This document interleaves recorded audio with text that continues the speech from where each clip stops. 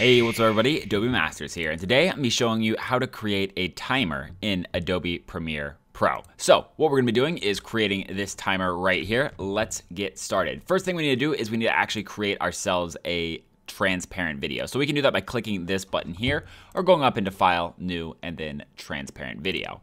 Once we have our transparent video created, we're going to drag it onto the scene and then extend it to however long we want it to go. Then we're going to go into Effects and look for something called Timecode. So we're going to search into here. It's under Video Effects Video.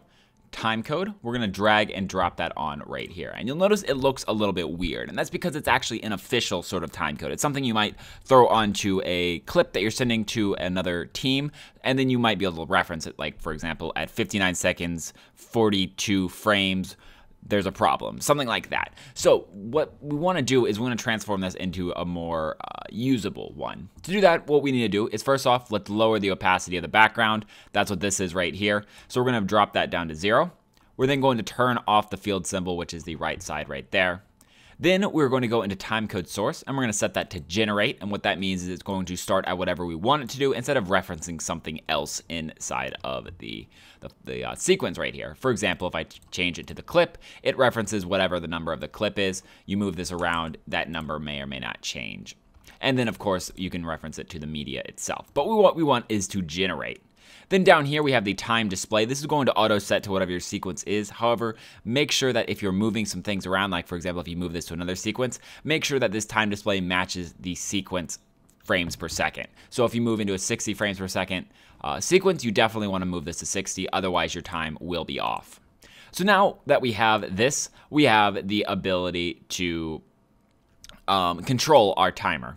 So you'll notice that it goes right now forward at regular intervals. On the right side we have frames, this is seconds, minutes, and then hours. Let's say we just want minutes and seconds. To do that, what we need to do is we need to actually crop off the edges right here. We can use two different methods to do this. One of them is to just create a mask on the timecode and then just to drag it to where we want. So for example, if we click right here, we can just click this one and drag it to maybe right there, and then drag this one to right here, and we can cut the right and left side off. However, that's a little bit tedious. It takes a little bit of time. So what we can do is we can actually search for an effect called crop. Drag that crop in right like so. And then now what we have the ability to do is to transform the left and the right crop right here. And so what we want to do is we want to take the left crop and bring it so it crops the top numbers off right there. And we can use the arrow keys here to drop it down, and you can see once we click on this that we actually have an ability to drag this, which is a little bit easier.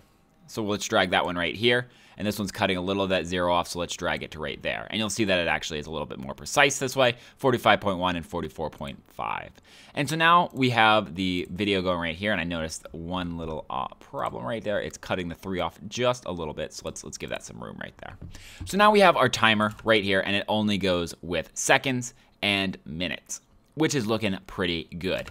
So now we want to reverse it, so that's actually a countdown. Problem is, if we right click on this and go into speed and duration, you'll notice that there is no reverse speed button right here. And that is because we actually have the timecode effect on the piece of footage here. And so it actually restricts us from reversing it for whatever reason.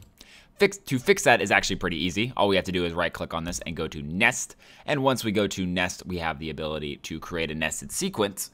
Let's just name it the timer and click OK. And so what we did was we threw this piece of footage. If you double click, you can open up that sequence. We threw this footage in its own sequence. And then now when we go outside here, what we are interacting with is no longer the piece of footage directly. We're interacting with the entire sequence, which means we can do the speed and duration. So once we click the reverse speed, you'll notice that now it goes from start to finish right like so. And you'll notice as it goes down, it works right here. And you can see that the crop is maybe a little bit off right here at 11 seconds. So if we come in here, we can still make adjustments inside of here. Click on the crop, bring it in just a little bit closer. And now that should be fine, or maybe even just a little bit closer. Right like that should be good. And so there we go. Now we've made the adjustments, and you'll notice that the adjustments propagate this way. One little quick tip is that once you're in here, you'll notice that the timecode has no ability to change the color of the text, and you can't really do it to this as well. It's kind of hard. So what we can do is we can add it straight to our sequence right here. If we just go and look for tint, we can drag and drop the tint onto the sequence, and now you can see that there is this map white to. Well, the only thing that the sequence is this white text. So if we change this, we can actually change the color of the text. See, so now it's red. I can make it purple if I wanted to. Let's go right there. And you'll notice that it changes just like that. So we can change the color as well. And so now that we have it reversed, we have the ability to create a timer for whatever we want. If we want to adjust the time of the timer, like where it starts, for example, we can just drag it out longer, and that'll make this go up longer, and therefore we have more control. Now it starts at 28, and it goes down, and we can extend this and make it go down more as well. And we can also operate on the starting time code to offset it a little bit to what we want. That is it on this tutorial. If you have any questions or comments, go ahead and throw them in the comment section below or on our website at adobemasters.net. If you want to see more videos similar to this one, go ahead and hit that subscribe button. I make a video every other day on Adobe related products. And until next time, guys, see ya.